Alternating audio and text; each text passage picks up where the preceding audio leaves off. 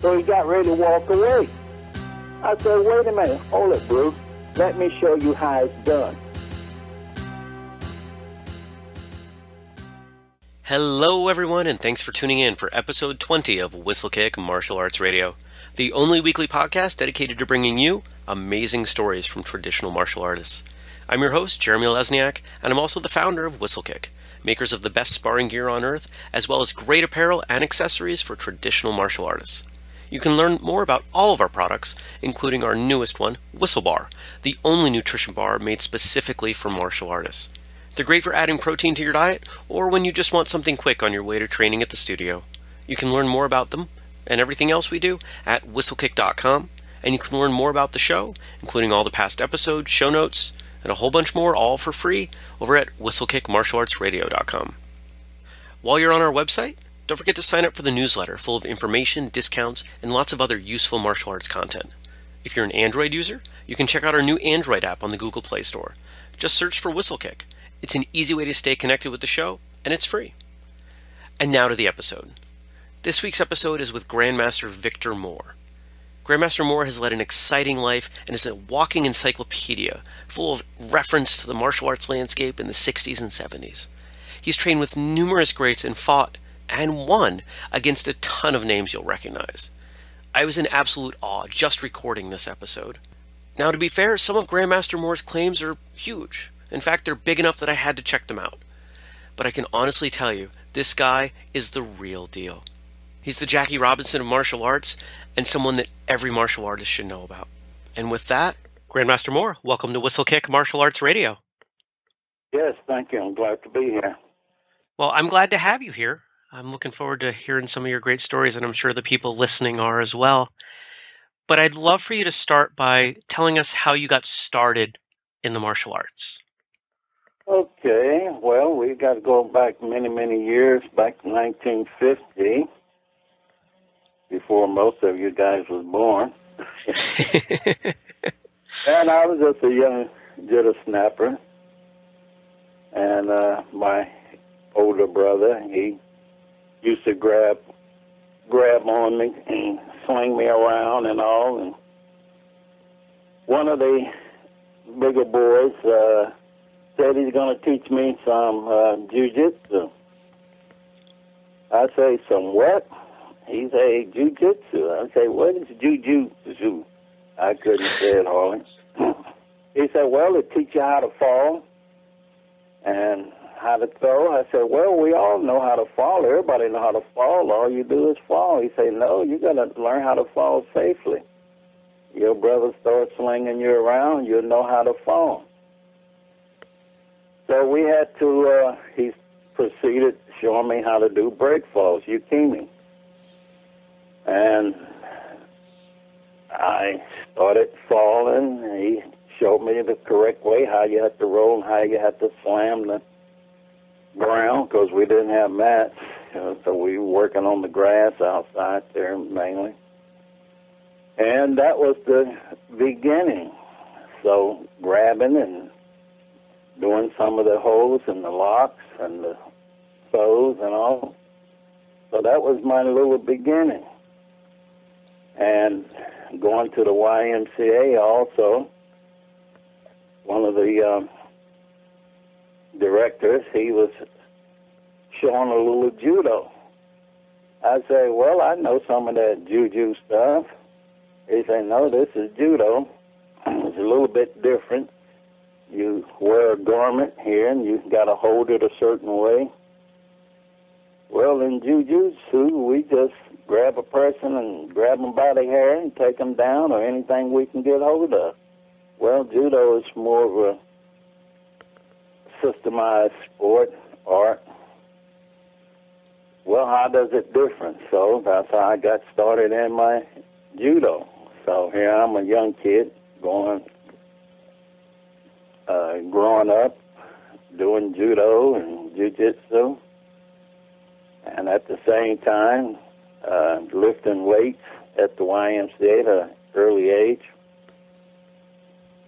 At the house, I had a coal bucket because we had to carry coal to keep the house warm from the basement up to the first floor.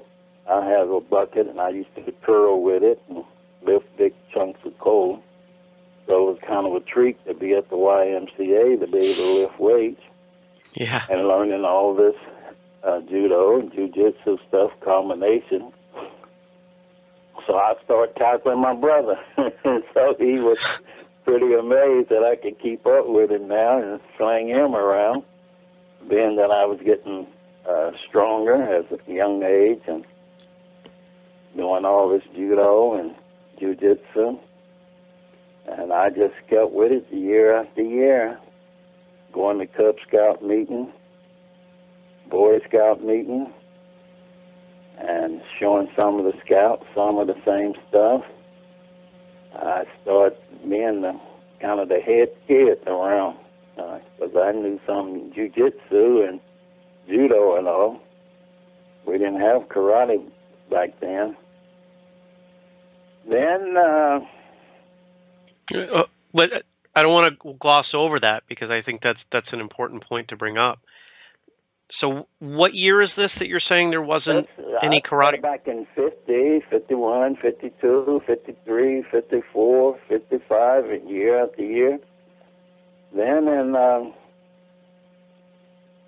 around 50, it was 56 when I started the actual karate classes. Oyama, he had came over here in the late 50s and all, and he was demonstrating karate. Well, this was something new to pretty much everyone. You know, who's this guy?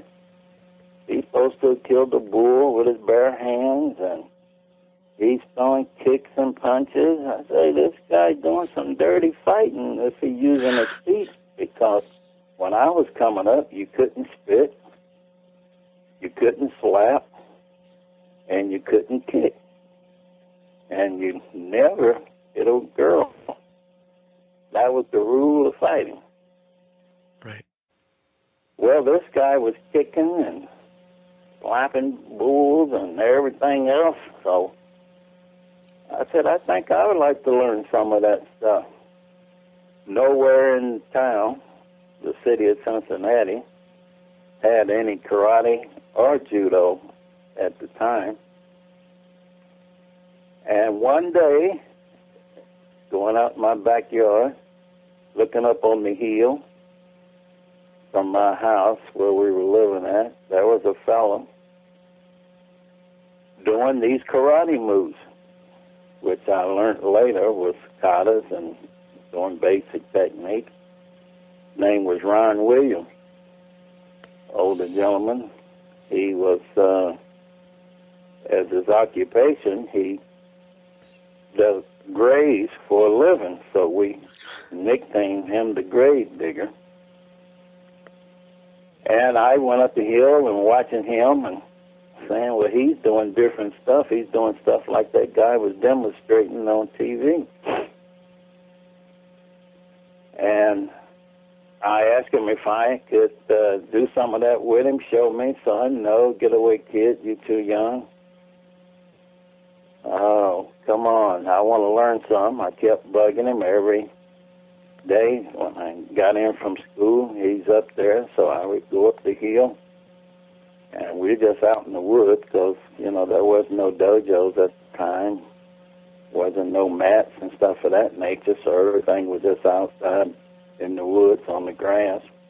And I kept bugging him till he finally decided he's going to teach me a lesson.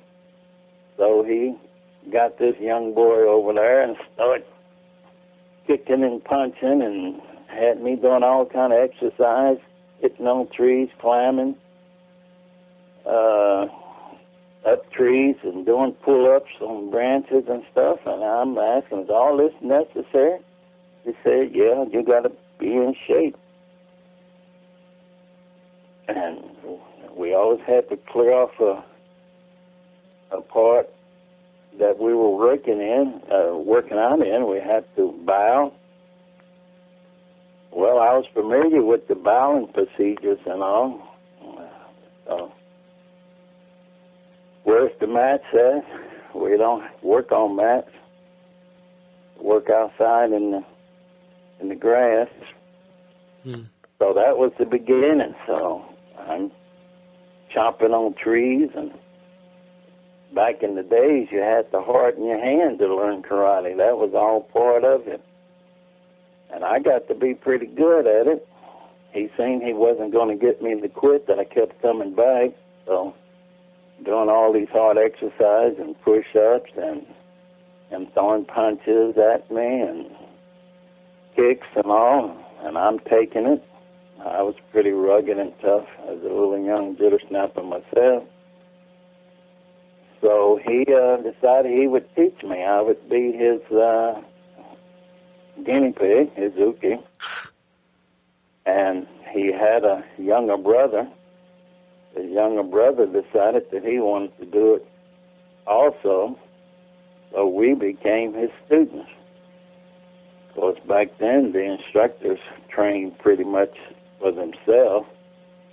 Sure. And you just kind of followed along, and he would have you doing stuff, but he's going to use you to throw the punches, and you better be blocking, or else you're going to get knocked on your can. Being an uke was a whole different experience back then, it sounds like. Everybody had to go through that back in the days, as we seen. So that was my beginning, and that was, he was showing, he had learned in the military. He had just gotten out of the military. And as he was saying, everybody in the military had to learn this stuff here. They had to learn how to beat the Japs and all, and we had to use this hand-to-hand combat stuff, and we was able to go to different schools. We met different masters, and we was able to train in different styles. We went here and there and traveling around the world. We was able to learn different types of kempo, as it was called back then. So one day he would show us on the soft system, which was very different than the hard system. Another day he's showing us the hard system. Mm-hmm. Showing us the soft system, we had to learn all about the body, pressure points, nerve centers, where to strike, how to pinch, as to say, how to poke a finger, and this and that. Had to get a bucket, fill it full of sand. Had to poke your fingers down in the sand. They're supposed to be toughening up your hand, which it did, strengthening your fingers, learning how to hold your fingers together for what is known as nukite. Yeah. And then we had we had another bucket full of little rocks and stuff. We had to punch on that on the hard days. So toughening your hands was also just as much part of karate as your stances and blocks and strikes. It certainly sounds like it was a different world back then. You know, now we talk about protective gear. You know, of course, Whistlekick makes protective gear and training on mats. And here you are outside, not even using, a makawara. You're using a bucket of rocks and sand, and you're training on the ground. And we had to learn how to hit hard. We had to hit trees, as I said. Right. Had to knock the bark off of trees. But then we turn around and we had to learn how to spar and make light contact or hard contact or no contact. Sure. What you mean no contact? Even though we're learning how to kill, self-defense, there wasn't nothing about sport. There was no tournaments back then. So everything was geared toward self-defense on the street. If you're going to be attacked or if the Japs are going to come back over here and try and take over our country, we had to know how to defend ourselves. But in practice, we had to learn how to pull our punches. So Sure. we had to be able to throw a full focus blow and stop short of contact without hitting. And on another day, we had to make light contact. Another day, hard contact. Another day, no contact. So we had to learn control, because if we didn't learn control, we would kill each other. Right. And we had to show that we could kill each other by being able to beat on hard trees and rocks and dig our hand into the sand every day. And he gave me a set of files, hard files, and I had to beat my hand on these hard files to toughen up my hand. And my hand, as a young snapper, How old are you at this time? I'm 13, 14 years old. Okay. And I'm built solid as a rock from all this weightlifting at the YMCA, lifting heavy coal buckets at the house and doing all these exercises and all. Well, my parents didn't take too much of a liking to all this rough training and abuse that I had to go through. And now beating my hands on hard files, boy, are you crazy? What are you doing? And why are you beating your hands like that? And you're already jigging them in the sand. So that was kind of naive to them. But this was all part of the training that we had to go through. And I had developed my hands. I had callus on my knuckles after a couple of years and had my hands tough.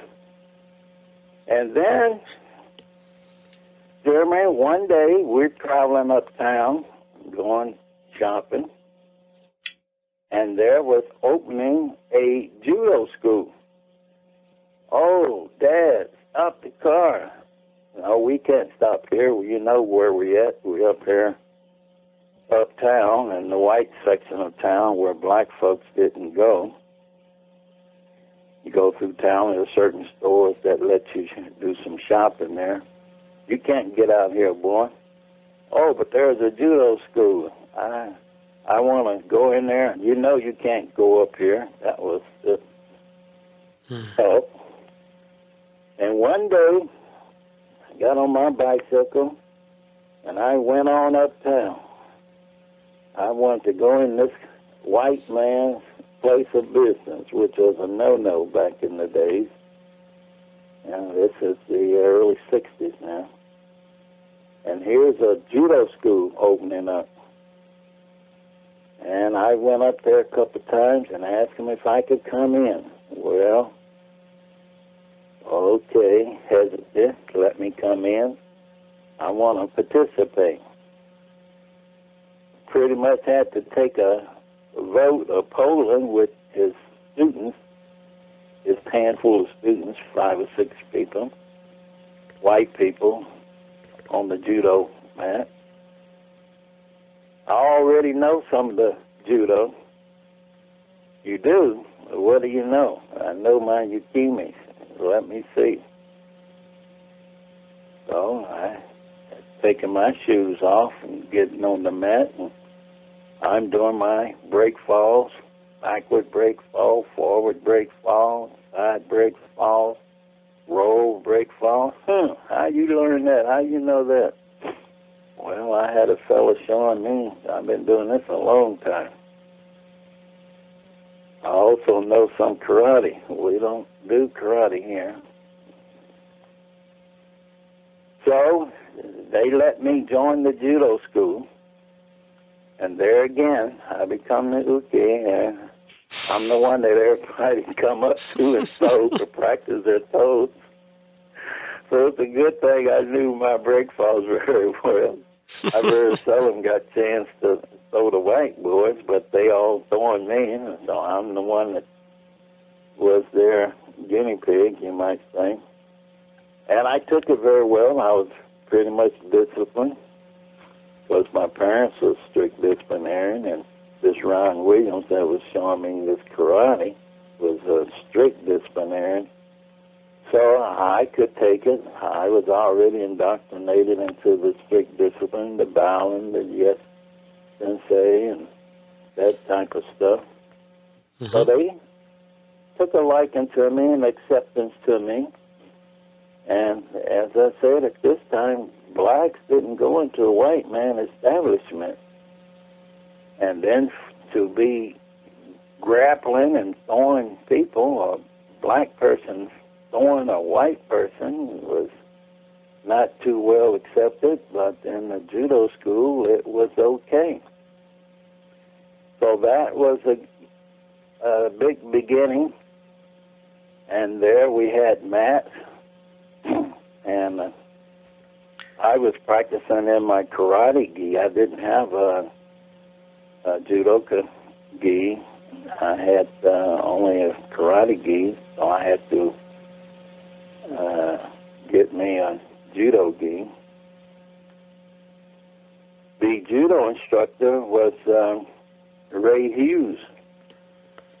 So that was my first official judo instructor, you might say, in a dojo. So there was a lot more rules that we had to go through, cleaning the floor and cleaning the windows and sure, sweeping the mat. And yes, sir, hook 2, 3, 4, you know.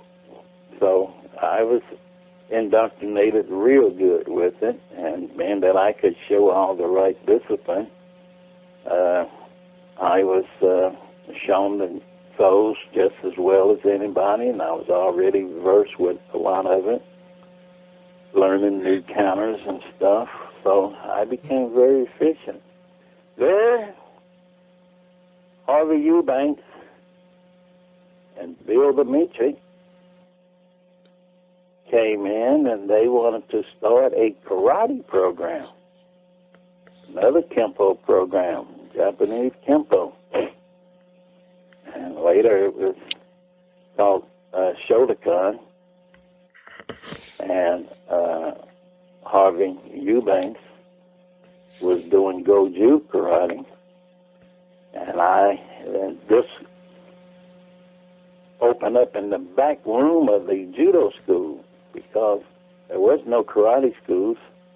And as you ask any of us old-timers, you know, we started our karate in the back room of judo school. Somebody would come in and start teaching a little karate. So it's quite the turnaround from the way things are now, isn't it? Oh, yeah, yeah. So everything was judo, and I had been accepted into a judo school. Now here they're doing this karate that I like more so. And they had to accept me into the karate group, which they only had a handful of guys, 4 or 5 guys in the karate program, so they accepted me in. Again, blacks didn't go into the white man establishment and mingle with their group, and here you're going to be throwing blows toward white people. Had to think about that, but I was accepted in. My discipline was real strict. I would stay and sweep and clean and show a lot of good discipline. We're learning Goju karate. And say he had another style of karate that he wanted to be the dominant one, teaching this other Japanese karate. Well, tension grew, because what style of karate were we going to be studying? And it seemed that Bill Dimitri won over most of us with the more of the Shotokan style of karate than the Goju style. And the Shotokan more or less became the dominant style of karate in a way that we would conduct ourselves. Mm-hmm. And then a gentleman from China, Jhoon Rhee, came to the University of Cincinnati as an exchange student, and he had a total different system, but it was familiar to me because it was of the Chinese system. Soft circular moves, heel hand blocking and striking, and fingertip poking and gouging, and sweeping and circular motion and all. Oh, yeah, I'm familiar with this. Well, what year was this? Beg pardon?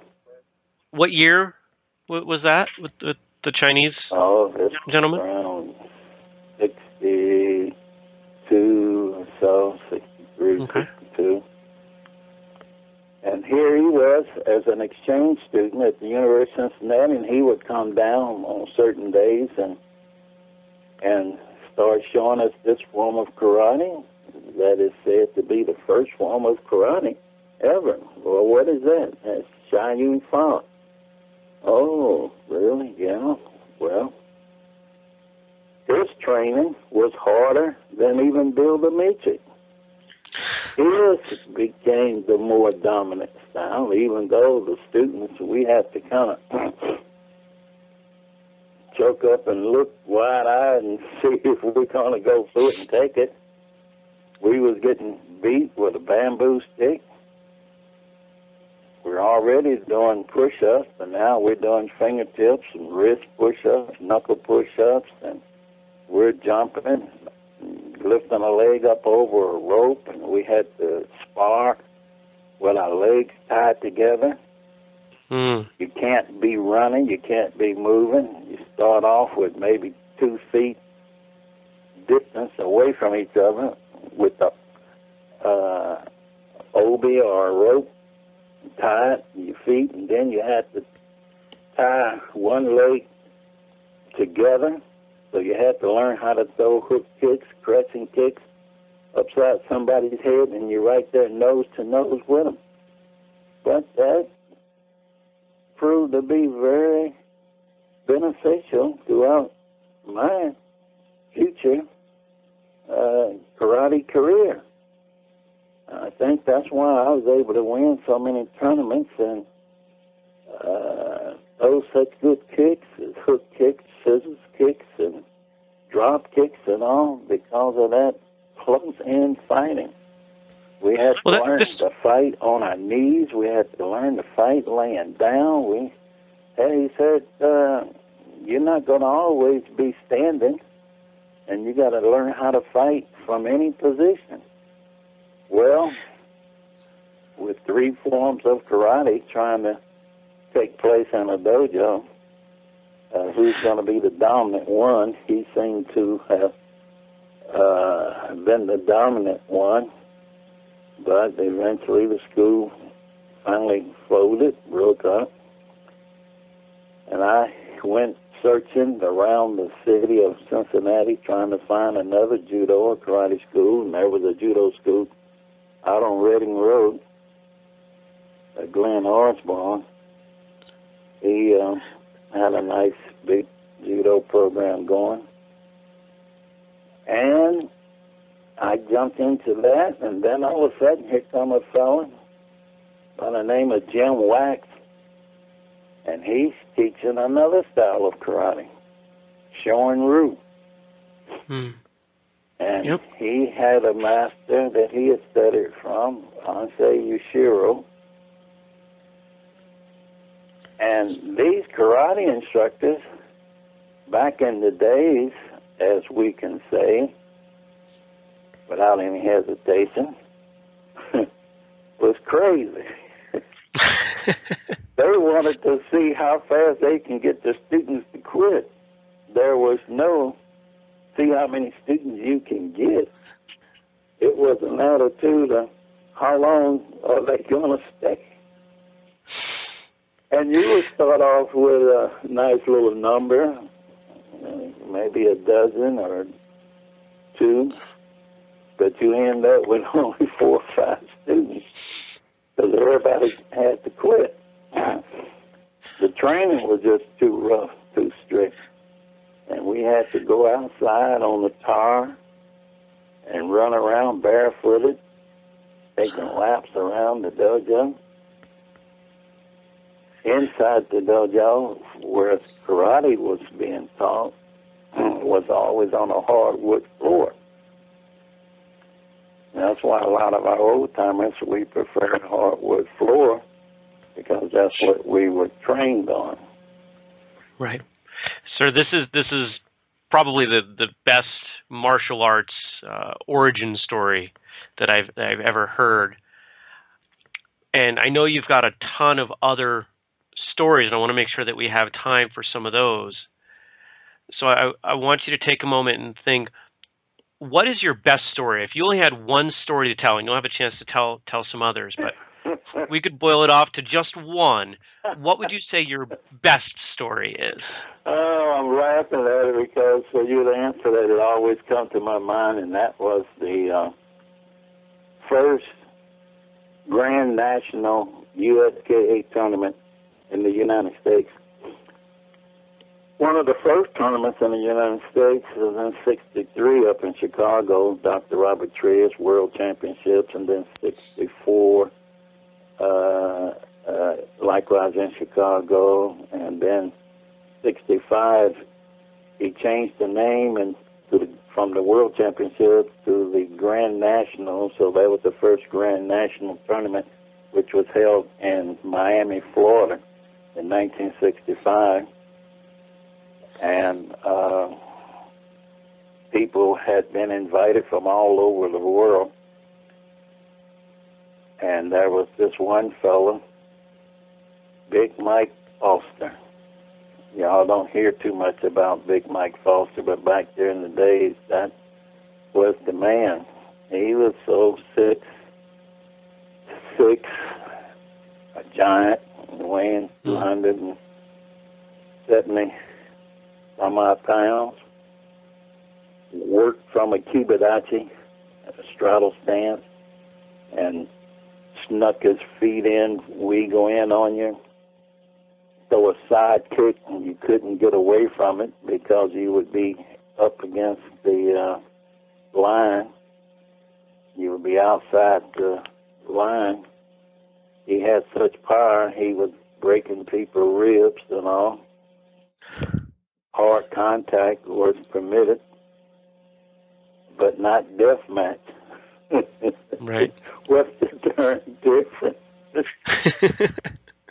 Back in the days there, the ambulance used to be right outside and the stretchers be right at the door, and there were several people rolled out.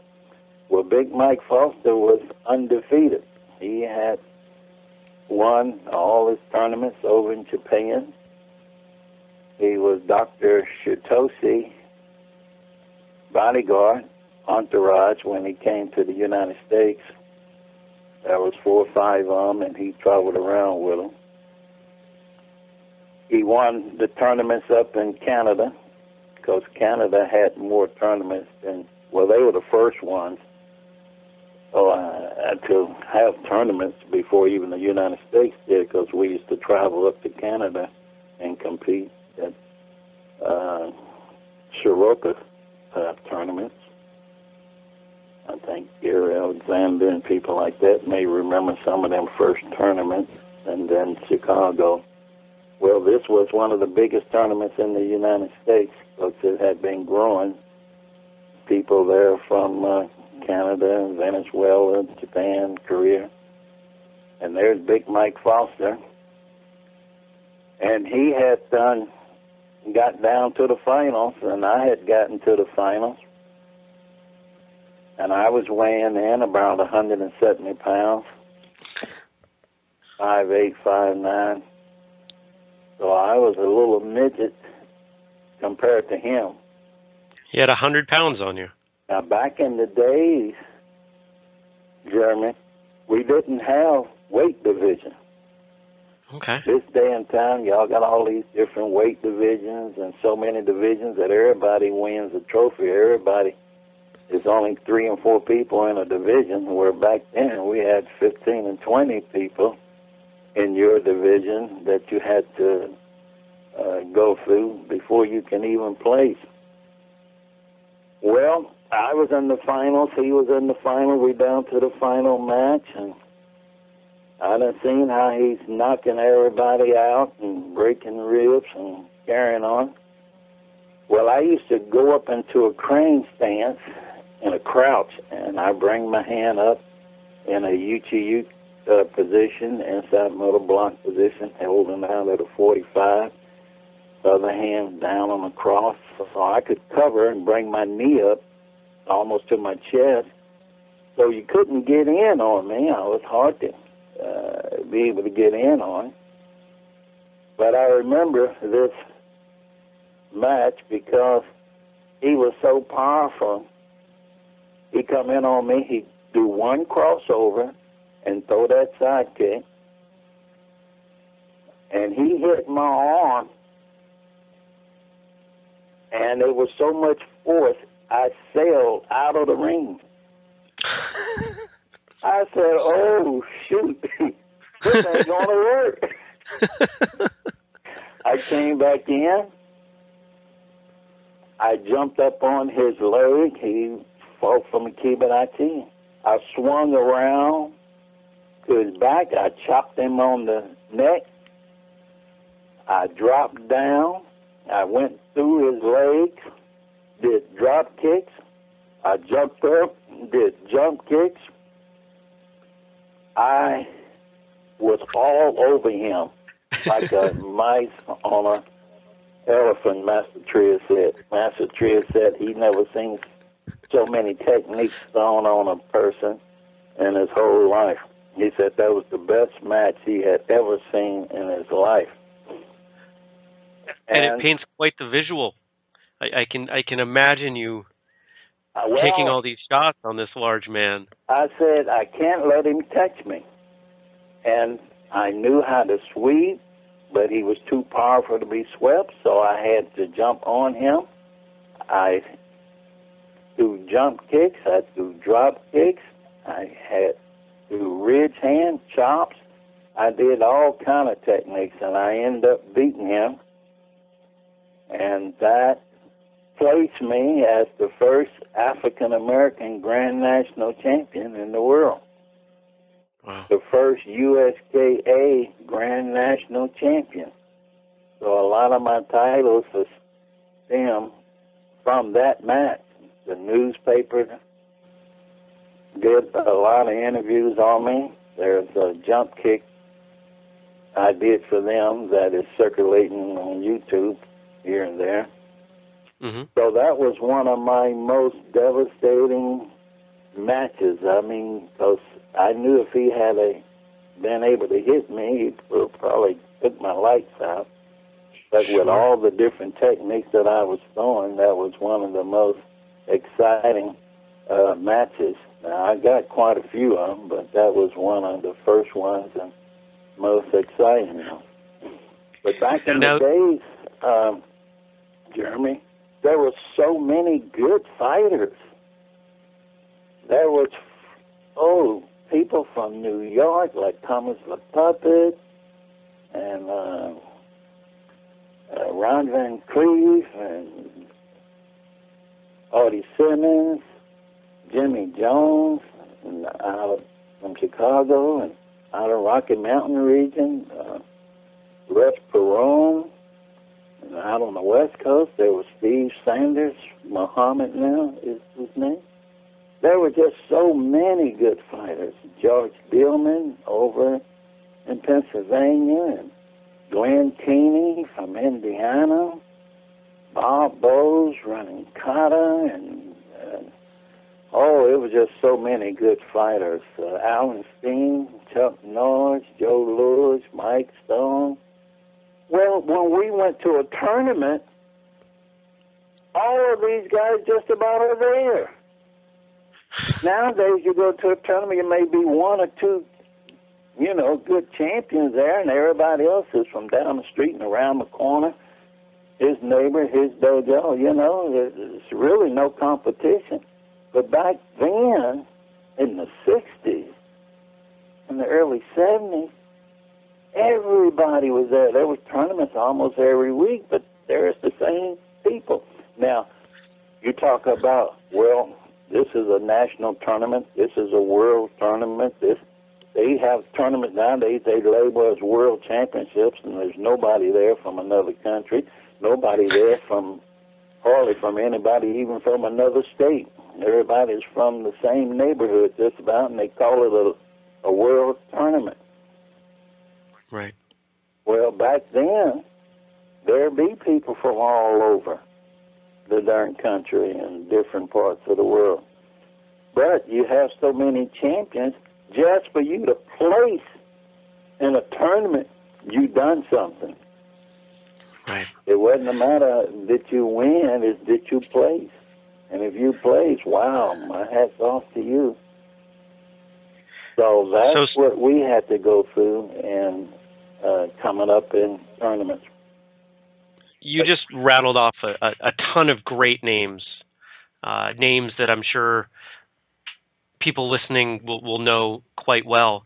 But one of the things that's clear for anybody that knows you or has talked to you, or I guess knows your history is a better way to put it, knows that you sparred with and beat everyone. Beat all of these people. So I'd like you to take a minute and tell us about that. That you know, as I researched about you, you know, of course we spoke last week, but I spent some time. Just to spit out a few names, let's go back 1965, as I said, beating Big Mike Foster. He had never been defeated. I'm the only one and first one to defeat him for years and years, but at that time he had never been defeated. That's in 65. In 66, I defeated the All-Hawaiian champion at Daniel Pye's tournament, which was the USKA World Championship in 66. So there I was, you know. Then in 67, Bruce Lee had challenged us national champions at the International to a speed match to see who was the fastest. And that came about because he had been making movies and people was asking, how fast is he for real? Is that all real? And how good is he? Well, his promoters wanted to prove that he could stand up against us national champions. Well, Ed Parker had stated that he have a movie star here, Bruce Lee, and he challenged any of us national champions to a speed match to see how fast he really is. Well, nobody jumped at his challenge as who want to get up there. Everybody more or less was shunning him. As some of the guys were saying, well, who's he? He's never defeated anybody. He ain't got no name. He's a movie star. Ha, ha, ha. What's in it for us? Money? Maybe a movie role. Ha, ha, ha. That was the whole talk. Now, here's all these super champions out there, and everybody's looking around. Who is this guy? You know, he's a movie star. That's Kato. Let's bring on. Well, what's in it for us? Well, Ed Parker was getting a little disgusted. He says he was walking by where our USKA group was, and he looked over at Robert Trias, GrandMaster Robert Trias, who brought karate to America in 1946, who was my main sensei. And to this day, I give him credit for making me a super champion. He says, Bob,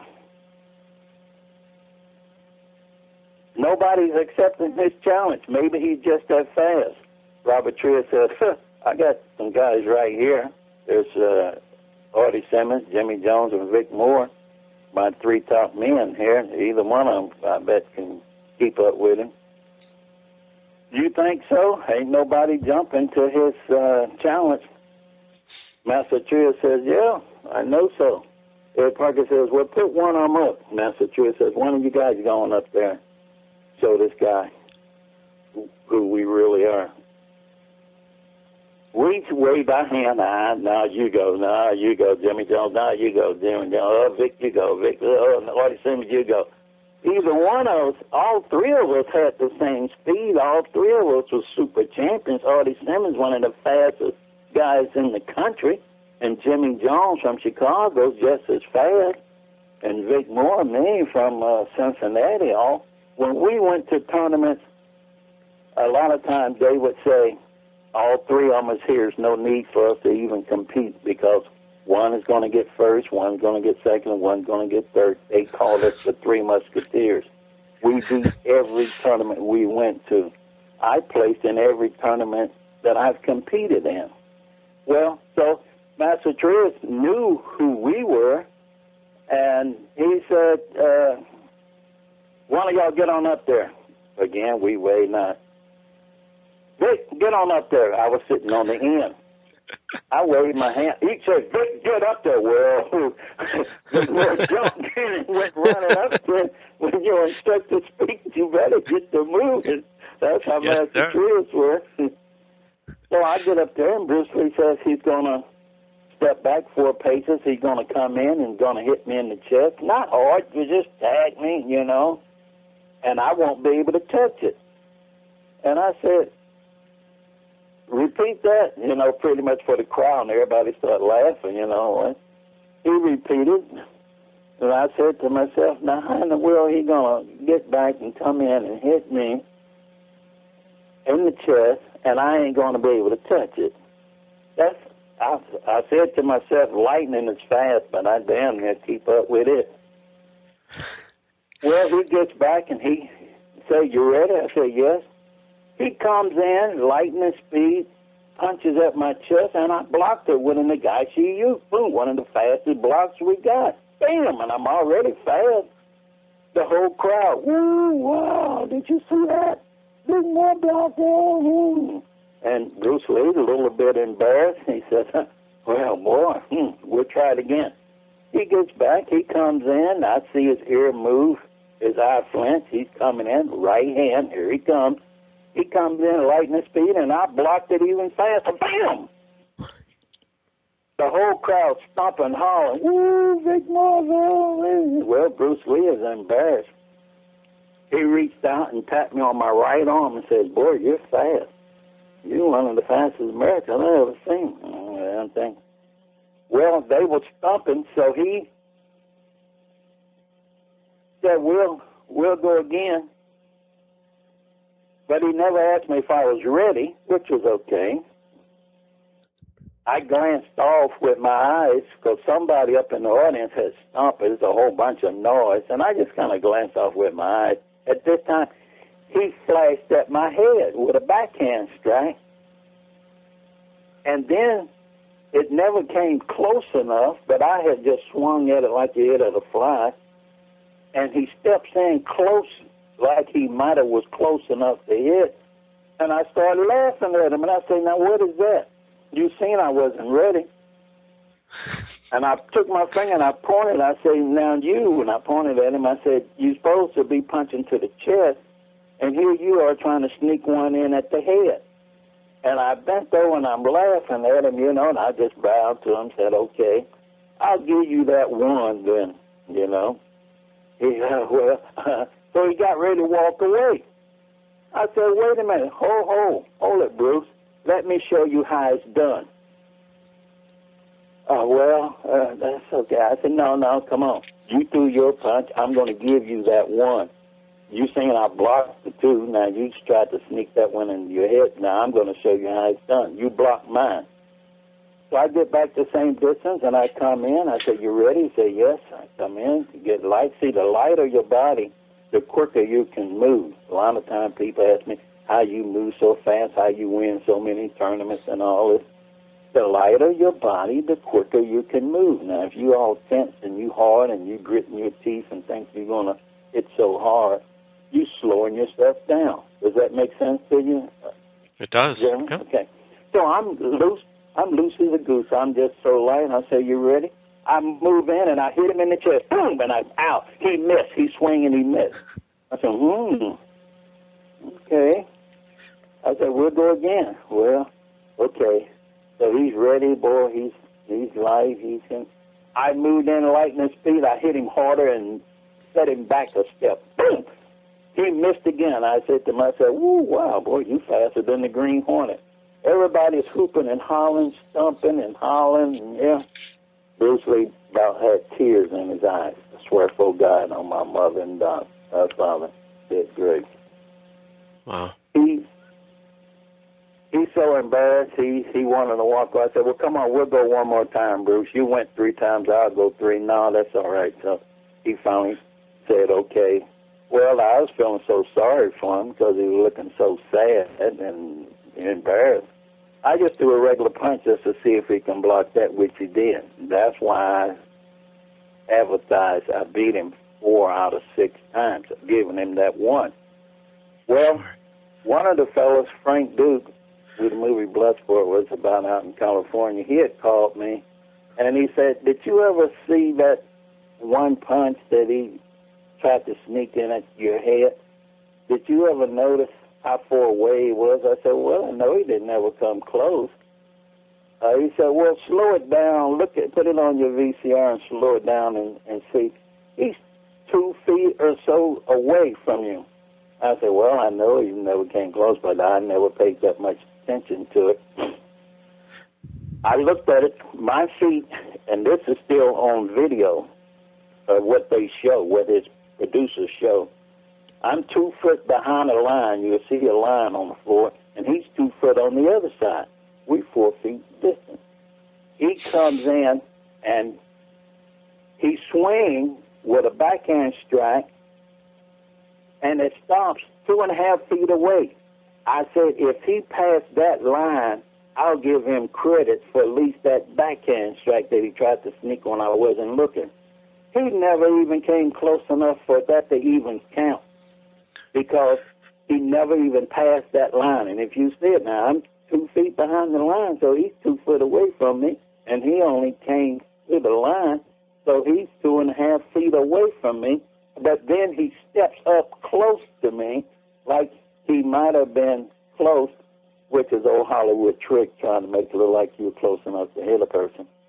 Right. And I looked at that, and I played it over about 50 times, and I played it over and over and over. Well, the first punch that he threw to my chest, how you tell there's a person walking to his seat in the background, got a white shirt on, and he's going up the bleachers. When he came in for the second punch, that person in the bleachers with a white shirt, he had crossed over going to his seat, and then he sees. Then you see Bruce Lee pat me on my right arm. You slow it down, freeze it, frame by frame. He's patting me on my right arm. Why is he patting me on my right arm? That's when he's telling me how fast I was. Then the one punch that they show over and over, like he's getting 3 and 4 punches in on me, which is a bold-faced tail, never ever come close. But in the background, there's no more movement. It's the same movement. It's the same. You see me bending over further and further, but it's the same punch, the same backhand strike. And if you take a marker pen on your camera, your TV or whatever you're looking at, and you put a dot where his head is, where my head is, where his hand is, where my hand, you'll see it's the exact same spot. So that tells you it's the same punch over and over. You cannot throw 4 or 5 punches in your hair and your head, and your every movement on each person is in the same spot. So they edited the footage because Bruce lost, and they didn't want the world to see that. They don't even show my punches. When I hit him, they don't even show that part. Well, wait a minute. Hey. Because they're too fast. Hey, wait a minute. What about the part that Vic Moore threw? Hey, now, they could have cleared that up, the punches that I blocked, but from the angle that they wanted to show it from, you can't hardly tell. All you can see is some movement, but we both moving so fast, Damn. Yeah. You can't really tell that much. But that one punch, they get it at an angle from a 90-degree angle, and it's looking like he's coming close, but as you see on the line, there's some lines on the floor. He never even passed that line. He never get close to me. And they show that over and over, but people are too gullible. They don't slow it down, put it on slow frame, and go click, click, click, click, click, and freeze it. And even his 1-inch punch is not a 1-inch punch. We all got a 1-inch punch. He's doing a 12-inch shove. He's pushing the guy, and all this is Hollywood trick stuff, and all. Well, his folks called me and said, Vic, we're doing a documentary on Bruce Lee. We would like or have different sport people to say something nice. We got actors, we got sport people, we got Hollywood people, you know. And being that y'all had y'all demonstration, if you would say something nice, you know, about Bruce, I say, well, what do I get? You know, you're going to give me the footage? Well, yeah, we'll give you the footage if you say something nice. Will you say he beat? I say, no, you know darn well he didn't beat me. The footage will show that much. Now, Bruce Lee and I did some little sparring because he wanted me to see his Jeet Kune Do. He said, Vic, will you look at my Jeet Kune Do here, and we'll go around a little bit, and you see how you like it. Well, we did, more or less in private, you know. And he's doing that jumping and bouncing, and I'm sweeping, spinning him, hitting him anytime I want. That's me. That's Vic Moore. Ask anybody. Well, he had the audacity to ask me afterwards, how did I like his Jeet Kune Do? I said, well, Bruce, I don't. As you seen, I could hit you anytime I want. You could never get in on me. And even in our speech, Drew, you seen my style evidently must have been faster than yours. I said, I'm too much of a traditionalist to like this Jeet Kune Do stuff that you're doing.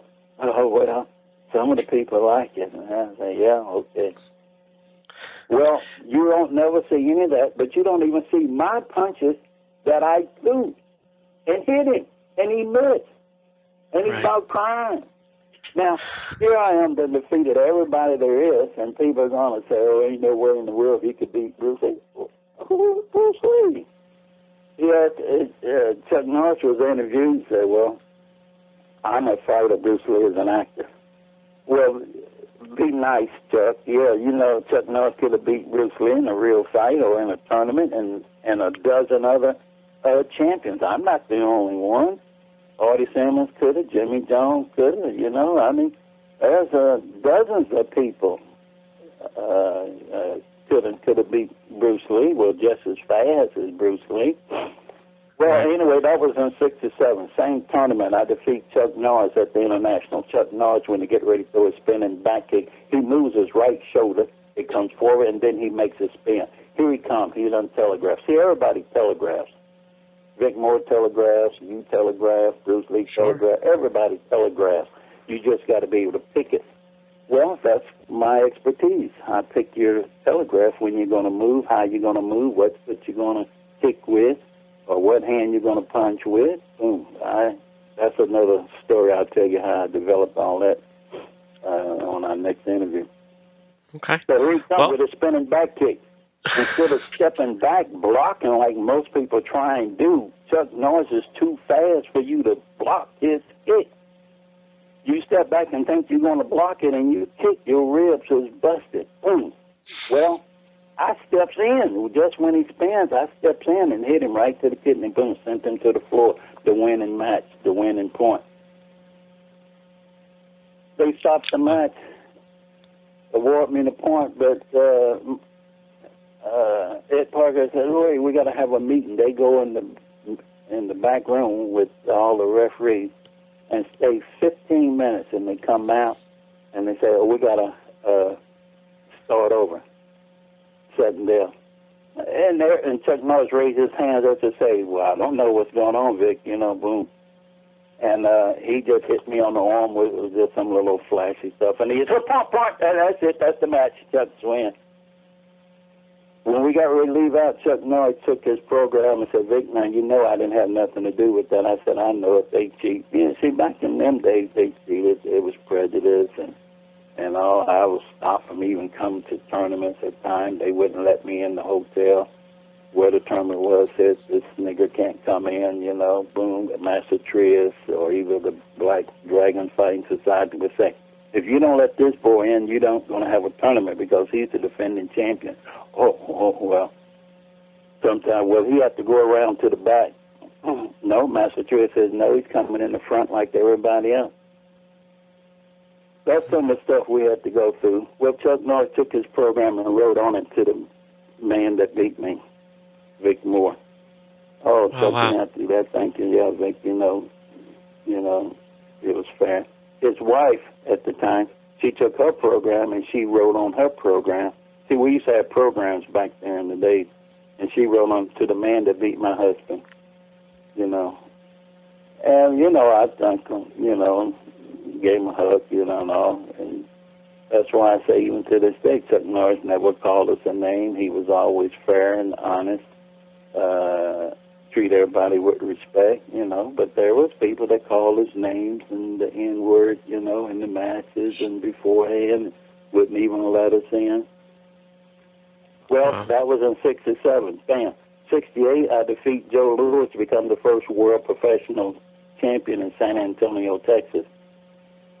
We was establishing an official world championship with pay, pro. Now we're going to be having pros. We're going to have money intervene. Well, I defeated Joe Louis at that tournament. They don't speak about it much, very seldom. You'll read it once in a while in the history books and all. That's in 68. In 69, Mike Stone, never been defeated. We out in California at the team championships. Mike Stone doing his thing, sweeping and ridge hand, sending people airborne, putting them on the stretcher, doing his same thing, cracking ribs, busting them on the floor. Well, come down to the final, he and I, boom, there we are. Well, we knew we were going to meet eventually one day. So here we are. I'm a drop kicker, he's a drop kicker. Fred Wren, he's a drop kicker.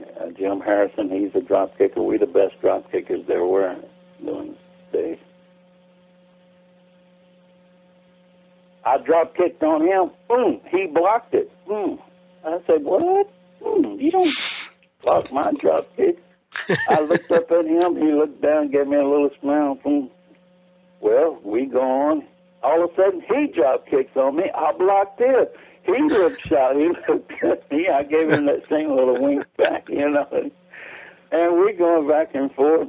And then he caught me in his trap. He come in with his hook to sweep me. Here come the ridge hand coming at me. I said, oh, Lord, I'm in his trap. Well, knowing judo, and my main judo instructor was John Osaka. I didn't give you that name. But John Osaka was one of the top judokas. Anybody in judo know that name, John Osaka. And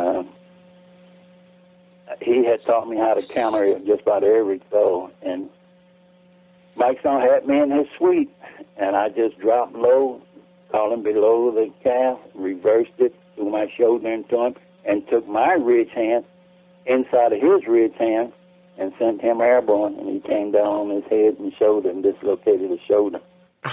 Oh, they mentioned Mike Stone lost to Vic Moore because he was disqualified. Yeah.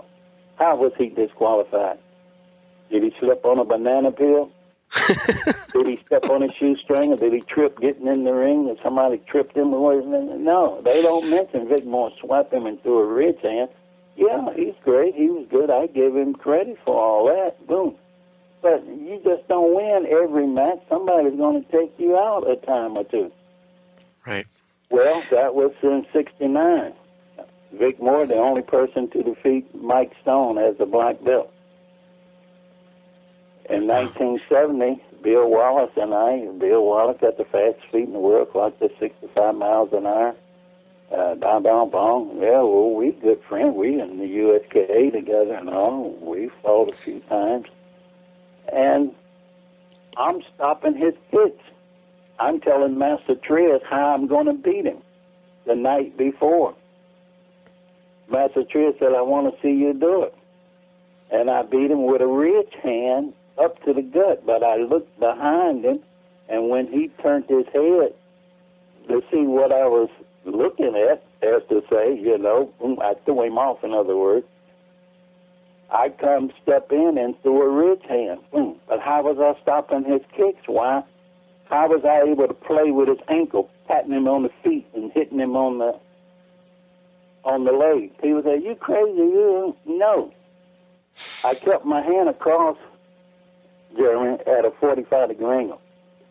If I hold my arm across your legs at a 45-degree angle, you can't kick me because you got to bend your knee to be able to kick me. There's no way you're going to throw a kick without bending your knee. Well, if I got your knee checked, you can't kick me. Does that make sense to you at all?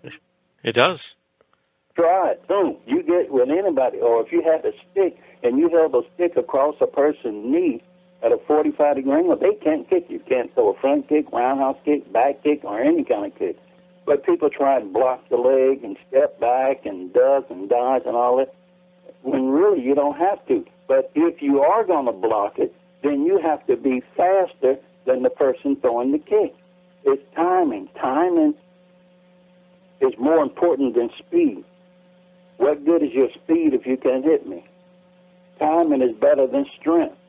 What good is your strength if you can't hit me? When I give my seminars, this is some of the stuff I go over. So if I hold my arm out at a 45 and you're trying to punch me, you got to come around. So only one arm is going to hit me on one side of the body. The other hand can't come around that 45-degree angle. So I check your arms and I check your legs. That's how Vic Moore beat everybody. Well, in 1969, Joe Louis and I, we put on a demonstration of kickboxing on the Merv Griffin national TV show in New York. Joe knew he could always get Vic Moore to fight him because we fought several times, but we was going so hot and heavy that the producers stopped it because they hadn't seen nobody making contact like that in karate. We had gloves on, we're doing kickboxing, and we are the ones that introduced this full contact stuff. In 70, we had the first full contact match. Joe Louis and Greg Burns and Vic Moore and Jim Harrison out in California, and that was the first full contact match. Well, these people out in California, they seem to think that the martial arts didn't start until the 80s because all they want to talk about is everybody from the 80s on up. And they started this and they started that and they had the first this and first that. They ain't had the first nothing. We were doing this stuff before they were born. And then they're going to say Bruce Lee come in here and he taught this and he taught. We were doing this stuff before he was born almost, you know? So, GrandMaster Moore, you went through, I mean, I've been jotting down names as you've mentioned them, and it's I don't think I've ever written that many amazing martial artists down on a piece of paper at one time. I do want to put in my chimpanzee. Vic Moore trained a chimpanzee. The chimpanzee went to different tournaments. We went to Chicago. We went to Florida. We went to the Grand Nationals. We went all over just about the United States. I had that chimp out there demonstrating karate techniques. Ask Jimmy Jones, ask some of these guys, Thomas LePepper, he's gone, you know, but I took that chimp to different tournaments to show that I could teach a chimpanzee karate. So not only was I a fighter, but I was a teacher. I taught a lot of super champions. Master I don't know what to say to that. Promoted my chimp. So, and then later on, people claimed they trained a chimp. You seen this chimpanzee? My chimp. This is back in 1970, 74, 75. You know. Boom. Well, training a chimpanzee to do karate was more challenging than beating Bruce Lee in a speed match. Then there's one guy. He has the audacity to get on YouTube and come out with 2 DVDs telling people that I'm a liar, that I never beat Bruce Lee because Bruce Lee never fought, so how could I beat him? Well, if you have a race and I beat you in the race, I can say I beat you. If you're playing golf and my score is lower than your score, I can say I beat you. If we in NASCAR and we racing and I get to the finish line, I can say I beat you.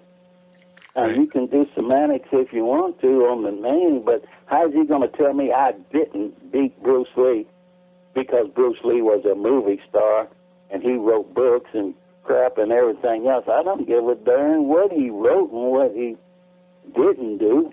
I beat him in this speed match, so that's fact.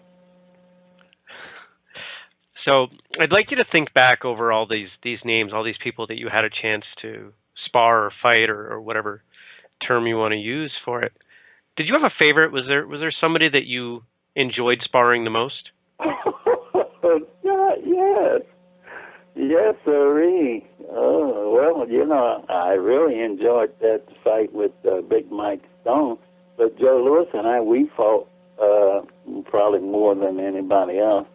I think he got 3 of the matches and I got 2, but every time we fought, truthfully, I beat him, but they wouldn't give it to me. But you had fun with him. Oh, because I would raise my arm out for him to throw a side kick, and I know he's going to take that step over, grab your arm, snatch you in, and break your rib, you know, boom. Well, I would raise my arm up for him to grab my arm. But when he grabbed my arm, instead of me trying to pull away, which is raising your arm up, I jump in and lower my elbow, and that catches his leg, hurting his leg. And then I take that same arm that he got hold of, and I done snatched down on it, and then I hit him upside his head, and he gets so mad. He's like, I'm going to kill you, you know. Well, we used to have some good battles.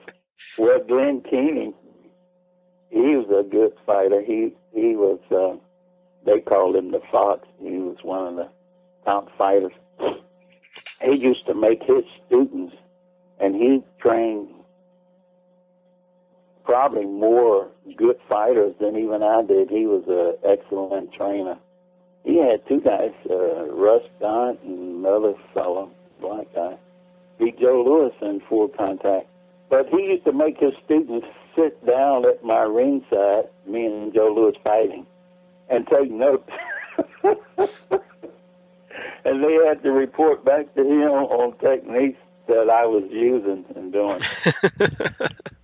But we fought a few times. Glenn Keeney was an excellent fighter. I beat him, but I had to beat him so good because he used to study me. He was tricky himself. He was known as the Fox, so I had to throw all kind of stuff at him. Artie Simmons and I, you had to flip a coin as to who was going to beat. You know what, Jeremy? Not only did I win, and I'm not trying to toot my own horn and be too boastful and stuff, did I win in Kumite, but I placed in every kata and weapon competition.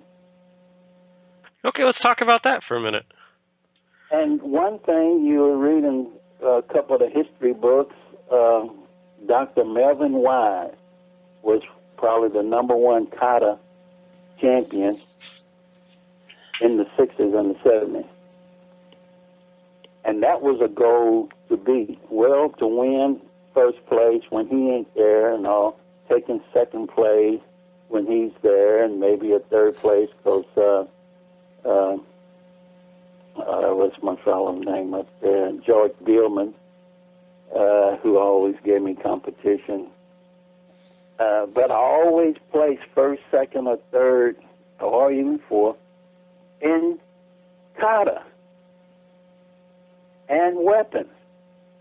And for me to beat Dr. Melvin Wise, and he put it in one of the history books that the only person that ever defeated him in kata was Vic Moore. Hey, my hat's off to myself on that. I certainly do that. But there was George Dillman, who was a top kata champion. He and I flip a coin, and then we go to weapons. He and I, we had to flip a coin, and then demonstration. I used to, I'm the first one to start laying on a bed of nails and let them break 8 inches of concrete, and jumping 8 foot in the air, breaking an inch board, kicking 3 times in the air. And there was one Korean, he outdid me. He kicked 5 times in the air, you know. So, but I won in kata. I won in weapons. I ran the side most time, even with the boat. And in demonstrations. I used to do a lot of breakage. I used to break 8 inches of concrete with the side of my hand with a snap of the wrist, not swinging my arm down. I used to break 3 inches of concrete by having my fingertips on the brick and then snap my wrist. Wow. That's the 1 and 2 inch punch, Bruce Lee. So those are some of the things I used to do. Now, there was Bob Bowes, super champion, always gave me competition in kata. Hadi Chai always gave me competition in kata. And Glenn Pumure, I don't know if you know that name. He was up around Pennsylvania, somewhere up around there. He's the only booger that I never got a chance to beat in kata. But I've always played second or third, behind him, Yeah. And like I said, Hadi Chai, but Bob Bowes, he always was one of the top kata individuals. But the super champions out there, like I said, Thomas LePepper from New York, Ron Van Clief from New York over there, Jimmy Jones from Chicago, Artie Simmons from Erie, Pennsylvania, Russ Perone from Colorado, Oklahoma, out that way in the Rocky Mountain area, and Steve Sanders Muhammad. All of them are super champions. And then you have the other fellas, those was the minorities that had to fight super hard to even get a place. Those things were so prejudiced back in the days. Then you got Chuck Norris and Joe Louis and Bill Wallace and Mike Stone. Then others, Alan Steen, Skipper Mullins, Pat Burleson, Jim Hawks. All them guys that won tournament, oh my God, if you just placed, you did something. So it wasn't, like I said, a matter, did you win? We hardly ever ask if you win, how did you do? Did you place? Yeah. Oh, good. Congratulations. Because if you place, that was like a world championship in itself. Nowadays, they got, like I said, world championships, and ain't nobody there, just their next door neighbor down the street, around the corner, across town. People have asked me, if you could go back in time, where would you go? And I've never really had a good answer to that question.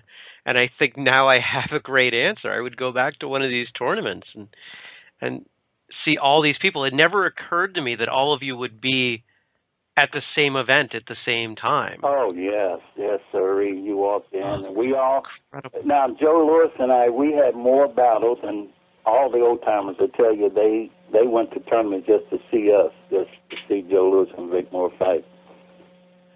Wow. But we would fight like cats and dogs. And then afterwards, we'd go into the restaurant, sitting down, eating a hamburger, and drinking a Pepsi-Cola together. And, wait a minute, I thought... Yeah, we fought cats and dogs, but hey, after we fought, hey, we going out to eat together. But you were really friends. Somewhat. We tolerated each other, I mean, I cried boo-hoo at his funeral, I'm standing up there, big grown man, 70 years old, crying like a baby, boom. I mean, hurt me to death, So. But we were there. But just look at all the champions, Jim Harrison. It's quite the list. Oh, my God. What do you have going on now? Are you still teaching and training? I'm doing seminars and travel. I'm the commissioner of my traditional World Karate Association that I started back in 75. When I seen karate going downhill, Jeremy, when Master Trias started getting too loose, too lax, and started letting all the Koreans coming in, getting high rank over everybody else, and they not knowing basic techniques and knowing kata and didn't know how to fight and everything else, and permitting them to get away with murder, as to say, with bad technique, bad karate. And then there was Jhoon Rhee. Oh, yeah, Jhoon Rhee came up with that gear and stuff. But at Jhoon Rhee's tournament in '67, I was in the top 4. We were supposed to have a round robin. Jhoon Rhee would not even permit me to fight for first and second, the round robin. 2 fight, the winner fight for first and second, the loser fight for third and fourth. That was the way we did it, right? Probably still do, you know. But no, he wanted this other guy, Joe Lewis, who was a Marine who just came to his tournament, and he wanted to let him fight because he was a Marine for first and second, and this other guy told me that I had to fight for third and fourth. Why? Because I had defeated the All-Korean champion. At Jhoon Rhee's tournament, the All-Korean champion had a delegation from Korea. Their government paid for them to come, about 16 of them. He's standing up against the wall, putting his foot all up over the wall and stuff, and everybody saying, Vic, look who you're going to have to fight. I say, yeah, but that wall don't hit back. I hit back. He said, Cocky, you wait till you have to fight that Korean. I treat that Korean worse than I treated anybody. I spun him around. I snatched him. I swept him. He went up in the air to do a jump kick. I went up in the air and kicked him out of the air. That's one match that I remember to this day, you know. Wow. Well, they wanted to fight. They were going to ride. They called the highway patrol in, the sheriff in, the city police. They all in there thinking, I said, we don't need no escort. Me and my students, we carried samurai swords because I did demonstration with them. I'm one of the first ones to start cutting a potato off of a guy's throat with a samurai sword without touching them, cutting the watermelon off the stomach. And we had all our weapons and stuff. We said, we don't need no bodyguards. You know, if they want to fight, they can fight, you know. All the Koreans, they grouped together. Those are going to jump us and say, well, let them come on. But that's how prejudiced things were, and they hated my guts, the Koreans. Probably still do hate Vic Moore. Well, Henry Cho never would let me come to some of his tournaments because I had defeated the All-Korean champion. I defeated everybody. I'm beating everybody. Now, Vic, you don't want enough tournaments. We're going to let somebody else win. I got disqualified at one of the Korean tournaments up in Wisconsin, a full contact tournament for hitting too hard. What kind of crap is that, you know? So I quit even going to any Korean tournaments, you know. But that's some of the history, the background. So, yeah, you know, I've done it. But like I said, we used to go to tournaments. They tell us we're not going to win. Vic Moore, you're not going to win. I say, how are you going to stop me? Well, we got 3 out of 5 judges, or 2 out of 3. In other words, they can dominate what they want to call and what they're not going to call. Right. There were times I couldn't go in the hotels, as I was stating. I go to New York. I had to stay with Thomas LePuppet at his house because they wouldn't give blacks room in hotels a lot of times, and in Chicago and all. Couldn't go in the restaurant and eat. You go to a tournament, you can't go in the restaurant and eat. You have to ride on the back of the bus, you know. A lot of these blacks don't know I paved the way. When they see me coming in and then I win these tournaments and stuff, then they start looking at them a lot different. But then they get jealous and don't want you to win their tournament because they already got their pick. Ask Steve Sanders, you know, Muhammad. He's in Atlanta, Georgia now. Ask Jimmy Jones up in Chicago. Ask Russ Perone, who's in Oklahoma or Colorado out there. Look them guys up and ask them. They can tell you the same story. I ain't the only one. I might have been the first one to pave the way. And the first ones, Steve Sanders Muhammad started an association called the Black Karate Federation because they teased him so bad and so many minorities. He started an association because of that. Wow. Yeah. Well, we're definitely going to have you back on another time and talk. I know we just scratched the surface. For listeners out there, GrandMaster Moore and I talked last week just so I could get some context for what we'd talk about today. And I think we spent about 90 minutes going over a ton of stuff that we didn't even talk about today. I'll tell you what is of interest, too, is like you was asking some of my best matches, but I can, at a later date, go over some of the matches of how I used to fight these different champions and all. And that would be fascinating. What techniques I used to do. And Master Trias used to tell me he wanted me to win with certain techniques, and I had to win the match with that technique. It may have been a hook kick, it may have been a jump, scissors kick, and now, why would he do that? What was his goal? He wanted to see how certain techniques worked against Mike Stone and Joe Louis and Bill Wallace and all. He had an abundance of knowledge, more than anybody, and he wanted to see how certain stances, certain techniques work. Vic, you got to work from the snake all the way down the snake. You look at some of my old matches and stuff, how low I'm in the ground, or I'm all the way down in a snake, or I'm up on one leg in a crane stance, or the technique that I'm using, jump kicks, double kick, double side kick, and I had to win with a double side kick. I mean, he used to send me through the meals, I'll tell you. But I loved him. He taught me how to do the techniques. So. That certainly comes through. You've spoken with a lot of reverence about him. But I want to give people the opportunity if they want to learn more about you. You mentioned that you have an association and you offer some seminars. Is there information available on the internet for people to look at? TWKA, standing for Traditional World Karate Association. And it's under TWKA, and they can join the association. I keep up with my members on a bi-weekly base, or at least a monthly base. I give classes over the phone and through Skype and all. I take you through stances and techniques like what I was telling you about on the phone, how to stop, how to get in, how to position your body. There are certain ways you can position your body, and a person can't even hardly touch you. Everybody fight, jumping up and down. When a man is jumping up and down, he's off balance, so you time him. When he's up in the air, he ain't doing nothing. It's when he come down, he's jumping forward and back. When he jump back, he ain't doing nothing. You can put your fingers in your ears and go, la, la, la, la, la. And then when he come forward, you bring your guards out. I mean, this day and time, people don't even know karate. I get on the internet and I say 75% of you don't even know what karate is about.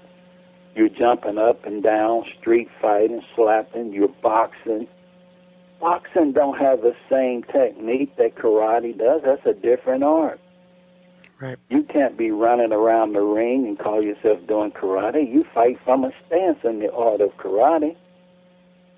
So we'll get into it sometime, and like I said, I know the audience would like to hear how I fought some of these guys, or what kata I ran, and how you win in kata contests, and weapons, what weapons, and you can't throw your weapon up in the air and catch it behind your back and think you're going to get a real score in karate. What is your opponent doing while it's up in the air? Waiting on it to come down? When you touch it behind your back, what they doing? Waiting on you to bring it around to the front? Come on. When you rolling on the floor, what they got to do? Stand still? They can't stomp you and jump down on you? You're doing a backward flip, but why don't they jump in and throw a kick to your ribs while you're flipping in the air and stuff? You're bringing up a subject that's started to come up more and more in these episodes, and it's interesting to hear your take on it too. It's something that it's becoming a theme, and it sounds like that association, the TWKA. You mentioned that your instructor had founded that. Yeah. Vic Moore, he don't like ballet. Vic Moore, he don't like gymnastics. I took ballet when I was in Fayetteville, North Carolina. I wasn't that great at it, but I studied ballet. Sure. I was on my gymnastic team, which we were all state at Hughes High School in Cincinnati, Ohio. I like gymnastics. I like ballet. Baton, twirling the baton, throwing it up in the air, catching it behind your back. I used to love to see the drum major, Red, and the girls doing their baton twirling while I was on the football team. My coach used to say, Vic, come on, pay attention to the meeting, to the play. You up there watching the drum major throwing up his, you know. It was fascinating. But I don't want to see all that crap in my karate. I don't want to see ballet in my karate. I don't want to see gymnastics in my karate. I want to see karate in my karate. Right. Well said. And I don't know that I could say it any better. As I've mentioned in previous episodes, I love gymnastics. I do gymnastics. I coach gymnastics. But I think you said it pretty well. You know, gymnastics is gymnastics, and martial arts is martial arts, and there may be a bit too much overlap these days. But you mentioned also some seminars. Is the information on the seminars also available at that? Yeah, my number there. People's welcome to give me a call. I do answer my phone. I do chat with people every day. I'm on the phone 2 or 3 times a day chatting with people from all over the country. I talk to white belts, brown belts, and black belts, and masters. I speak with everybody. They want advice. They want to hear some of my war stories, you know, and all. And I'll sit and talk with them. So I'm on the phone quite frequently. Well, we're going to make sure that we link to your association and your information from the show notes at whistlekickmartialartsradio.com, so people can get a hold of you and learn more about you. And also some of the info and demonstrations is on YouTube. Yep. The man that fought them all, Vic Moore, the man that fought them all. I was just watching that video yesterday. And if you look at it closely, you'll see Bruce Lee never came close to me. And they show it over and over, and it's the same technique. Somebody wrote Bruce Lee threw 8 or 9 punches at Vic Moore, and he couldn't stop none of them. That's a bold-faced tale. He threw 3 punches, and I threw 3. Well, I think it's pretty clear in listening to you tell your stories that there's nothing that you need to exaggerate. You know, I did everything I needed. Jeremy, I've done enough in my lifetime that I don't have to exaggerate, and I darn sure ain't gonna lie. And no one should. And I think it's amazing that you're willing to tell all these stories. And thank you for telling them. So let's wind down now. The last real thing I'd like to ask you to do, and again we'll find a time to bring you on again. But do you have any parting advice? There's a lot of martial artists listening, and is there something you'd like to offer them for advice? Oh yeah, my main saying and what I want to be noted for is I want to see traditional karate come back to at least halfway where it used to be. I want to see people doing real karate, down in a stance, executing karate techniques. People don't even know what a stance is. They're jumping up and down. They don't know what a rear chain is. They don't know what a shoot toe is. They don't know anything about breathing, the 3 levels of breathing. They don't know about bone alignment, punching with the first 2 knuckles being in line with the wrist and the elbow in a straight line, the recoil of the opposite hand. They don't know about meditation. It's where your speed comes from, being light. Concentration, where your power comes from, focusing through a person and all. They don't get all these elements. They go to a dojo, they put on the pad, they kick a bag, they spar around with each other, and they go home and they say they had a karate class. They haven't had a bit more karate class than the man in the moon. They don't know how to kick with the ball of the foot. Everybody's kicking with the toes and the instep. You hit that dorsal nerve, paralyze your foot for life. But because you got the pads on, you don't have those injuries, you know. And when Jhoon Rhee came out with those pads and stuff, he didn't come out with them for us to make contact and hit. No, he did not. It was for safety if you slip and hit the person, not for us to hit to make contact. In reality, karate is a non-contact sport. It used to be a time if you can't stop within a fraction of an inch, you can't compete because you don't have the control. They don't know that. They think karate is hitting. They think it's kickboxing. They think it's boxing. It is not. So that's what I want to see, and that's what our organization is about, is to teach you stances, diagonal stance, back stance, catch stance, all these stances, all the blocks. You don't even see a person blocking in karate nowadays. They don't even know what a block is. Oh, we just cover up, Vic. Covering up is not doing karate. It's blocking. Right. So that's what I would say to them, is start teaching real karate. Well, we don't get a point for doing this technique and that technique, so I don't teach it. Well, just because you don't get a point in a tournament is no reason for you not to share that knowledge with your students, because karate deals more than just tournaments. On the street, there is no rules.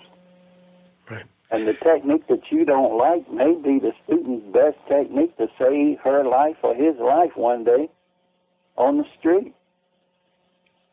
My instructor used to tell us that if there was a technique that didn't work for us, that we still had a responsibility to learn it and try to master it, because you never knew who you were going to be teaching and what would work for them. Amen. Yes, wow. Man. So I'm available. I'm reachable. You know, so if anybody want to contact me and chat with me, or want to have a seminar or whatever, I'm more than welcome. That's incredible, and I hope people take you up on that offer. It's been a pleasure to talk to you. And I say that, you know, because, see, when I was coming up, you couldn't sit and talk to a black belt. You couldn't go in the same room with these high-ranking black belts. Right. I'm available. Cool.